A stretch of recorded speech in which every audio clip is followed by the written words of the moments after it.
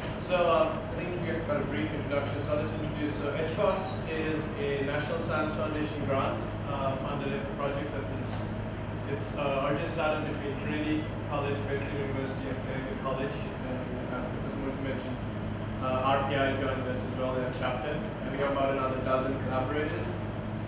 The goal of the grant that we got was to engage undergraduate students in building socially beneficial software. We wanted to ask if that would be attractive to students to revitalize undergraduate computing.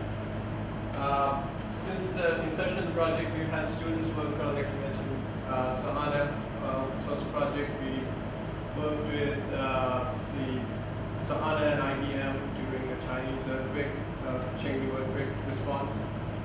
We've had teams develop software application for VOAD, voluntary organizations active in disaster in New York City, for disaster coordination tool that was then used by the Salvation Army to coordinate mass feeding in the city for 10,000 people. And most recently, last summer, the Red Cross used it to coordinate an exercise there. That project actually spun off now, and the students that worked on it have started a startup around it. Just trying to build it out. So the project I'm going to talk about today was our experience with the project. We just developed a mobile application to be used to help with the food distribution program in Haiti. We developed this mobile app, took it down to Haiti this past summer, field trialed it, and they're in the process of rolling it out now. So I'll start off with a little introductory video that was prepared by our communications guys. Let's see, hope this plays.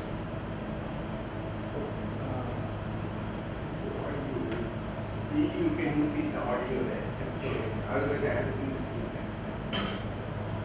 Well, the audio doesn't matter, it's just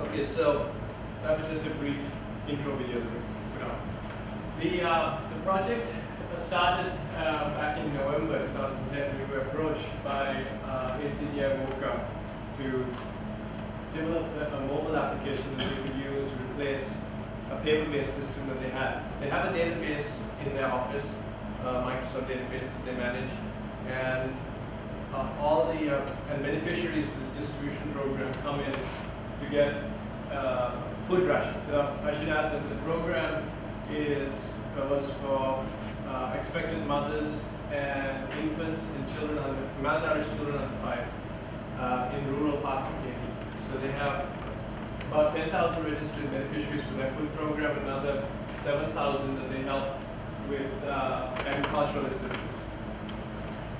So the goal of the tool is to replace this paper-based system that they're using now, which runs, as you saw in the video, that they have delays in getting those information back. So they have a monthly cycle for feedings, and they need to get the information out from the field back to the office quicker. I think the worst case they mentioned, it took 3 months for someone to get registered in the system. But usually it takes a couple of weeks to get someone new in the system or keep tracking them. So we had this tool that was built previously by students. They built it's called POSIT. It's a fun acronym that stands for Portable Open Search and Identification Tool. We developed this as a sort of, as the name implies, a application that you can use to catalog finds out in the field. So if you're a responder during a crisis, you can use that to catalog damaged buildings. Or if you're a field researcher, you can use this application to go out and catalog tree growth or tree foliage samples around areas, and then mark it with the GPS and take pictures of it and send it back to the system. So we built this application, the POSIT AD app that we call it, on top of this platform as a plugin. So when I said it was plugins, we wanted to build this app on top of POSIT. We built a quick prototype, and Professor Lanerolle and I went down to Haiti in March for a few days to try this app out, to see that we could actually work out in the field. There was enough cell phone coverage, stuff like that we could use. And surprisingly, in the rural parts, you don't get running water and you don't get electricity, but you have full service in your phone. Come to the States, because you go into a building, you lose your cell service. So that was a plus. And we decided to build this app using SMS messages, send text messages back from the field back to the central office. It's built using the Android platform, Java SDK. Development is done totally in Eclipse. And this past July, we took a team of students and us, and Professor Lanerolle and myself. We went down to Haiti to train and deploy the application for the staff there. So just a little bit on the technologies that we had to build this on. Like I said, it's the Android SDK. We've used SQLite database for the phone and the server side. On the server side, we have a local database, and on the phone, there's SQLite database as well. The existing database was a Microsoft server. Even though we're open source, we do play nicely with Microsoft. won't disallow them. So our application has an app that the data entry staff can connect and upload the information to the existing system. We used another open source program called Frontline SMS as a modem for our SMS gateway. And that's just the usual Java string for the graphics API. Just to give you an idea of the size of the program, the past 6 weeks, the first 6 weeks of development this summer, between May and June, the students who developed this added about 14,000 new lines of code on top of the existing code of POSIT. How many students? Team was six students. So not all did development, but some did documentation, stuff like that too. So these are some of the challenges that we have. For, like I said, this is a project that is being used in a very tough field. So one of the things to look at is the efficiency of the system. You're trying to do a distribution, manage a distribution here for 10,000 people or beneficiaries a month. At the sites, you're talking about a couple of hundred people coming to get food, and you want to have something that won't be a bottleneck to processing it and getting the information done. So you have to build something that they could use to write post updates on people and then give them the food, have them go on. Another challenge was the actual amount of data that was being collected. We're talking text messages, right? 160 characters. You've got to squeeze in whatever information you have into a text message, 160 characters long, and shoot that back to the office. You also want to reduce the number of text messages that you send back and forth to keep the cost down, because you might be paying per text message. So you want to keep costs down. So you need to compress that information. The form that we're talking about is, I should have brought a sample form with me, but it's like a two-page document. Say you're registering a new beneficiary, you would ask them the name, date of birth, the children's names, alternate collectors, i.e. the father or someone else. Are you receiving aid, what type of aid, are they malnourished, etc. All the information needs to be gathered and put into a record. This is just one quick sample of that. We put all that information and then compressed it into the text message. We did some rough studies and managed to get a compression ratio of about 10 to 1 on the existing form.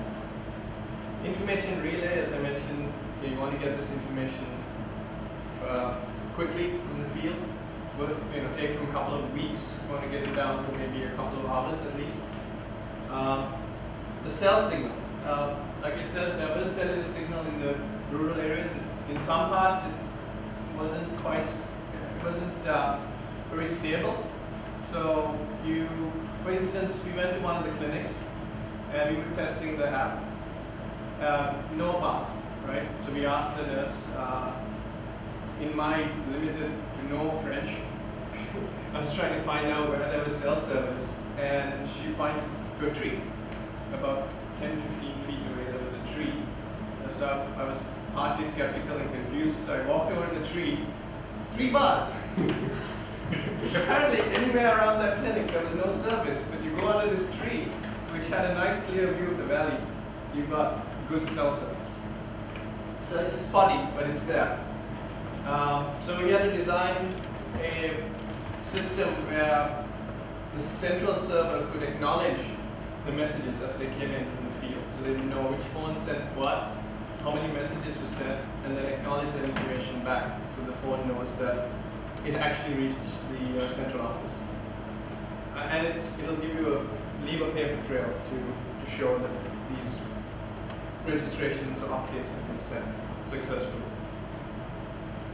Another challenge when you're working on this is the education level of the people you're working with. The users here are auxiliary nurses. They're educated, they can use stuff. There was a concern that how adept will they be at using smartphones when we use a device. So we were a little worried about that, but we found that they actually adapted to it quite well. And one or two of them were like, oh, BlackBerry, this will work. And then they adapted to using the Android phones. Well, some of the senior staff also, they have iPhones, so for them it wasn't a problem.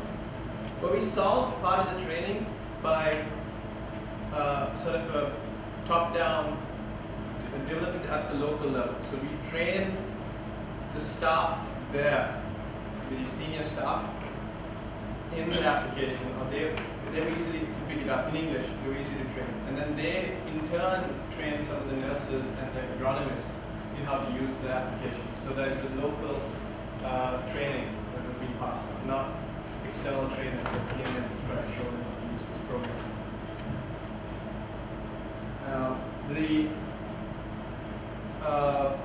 And another challenge, as I said, the language barrier, we had to localize the application. So the program, I should have bought one of the phones. We have a different type of phone, but my phone has the app running on it. And it actually runs in, you can see the text, but it's in Creole and French and English. The interface is multilingual. And it's designed that you can now add multiple languages on top of that and localize it to different regions if you want to. Another challenge is just working with a remote client in Haiti, so we have to work with them over Skype calls. And, sometimes the connection was spotty at times, so and then you lose things in the translation. Like our French wasn't very good. We had a student from Montreal who was a go-between, sometimes speak French, and then members there spoke French. You'd hear conversations going on in French, and then someone else has to translate it into English, or Haitian Creole. So that was an interesting challenge. There was an interesting quote from the MIS manager down there. He kept insisting, and it is true. You may have a technological solution to a problem, but that's not always the solution. You have to always take into account, as he said, it's the human factor. It's your end user. You're taking into account who your end user is and how they're going to take to your application to build